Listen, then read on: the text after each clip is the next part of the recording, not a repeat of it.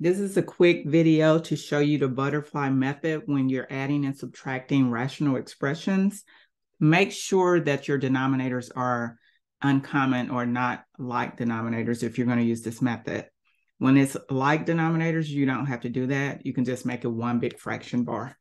All right, so what I'm going to start with is the top numerator of the first fraction, and I'm going to make a wing of my butterfly that goes down to the denominator of the second fraction.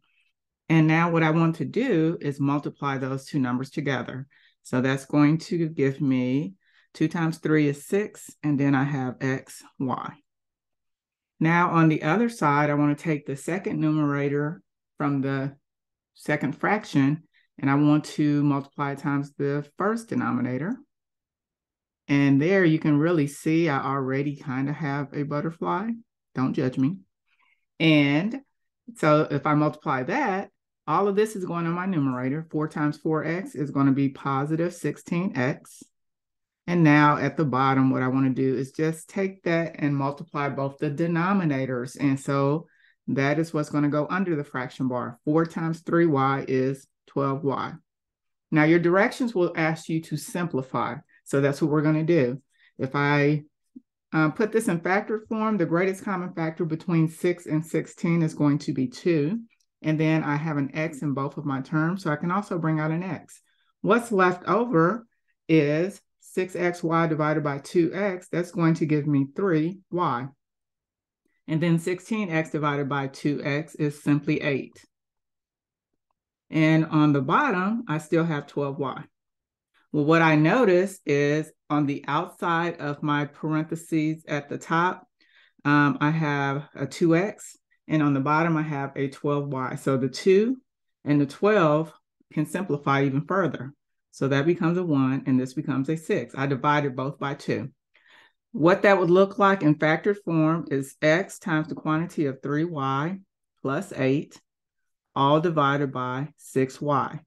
And in some instances, you'll see that the answer will actually be expanded. So in that case, it's going to be x times each one of these terms, and that's going to be 3xy plus 8x, all divided by 6y.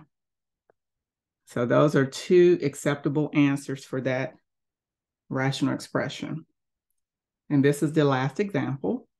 I'm going to do the same thing. Now, this time I have a minus sign in between them. The minus sign only goes with the numerator of the second fraction.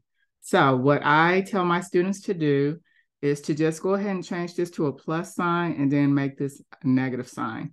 But since there's an expression there, you're going to have to go ahead and put that in parentheses. So you'll remember to distribute that negative to each one of those terms. So as a matter of fact, what I would do is just go ahead and rewrite that. So I have 4n over 3 plus negative 6n plus 1, because that negative 1 on the outside times another negative 1 is going to turn to a positive 1. This is all divided by n plus 2. So let's go ahead and do the butterfly method. If I did that, I'm creating my wings from the numerator to the denominator, going from left to right, top to bottom, however you want to look at it. And I end up with 4n squared plus 8n. If you want to know where that came from, that's taking 4n, which is on the top, and multiplying it times the quantity of n plus 2. So that's where I'm getting that from. Now I want to go back and I want to do the second wing. Poor little butterfly. Okay, when I do my second wing, it is going to be 3 times negative 6n plus 1. Remember, we rewrote that. And then you just distribute it out.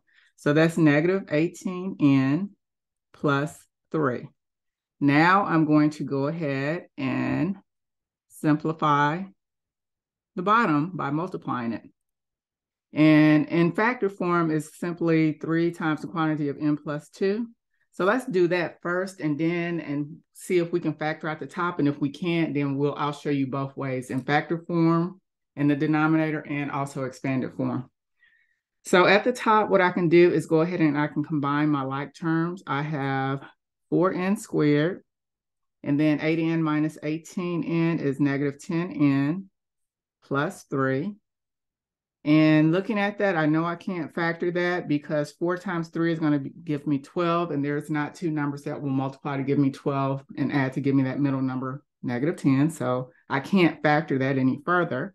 So I can either leave it in this form, or I can expand out the denominator. So leave the top, 4n squared minus 10n plus 3 all over 3n plus 6. It just really depends on whoever is creating the assignment or the test sheet as to how they want the answer to look. Okay, that's it. Don't forget to like and subscribe.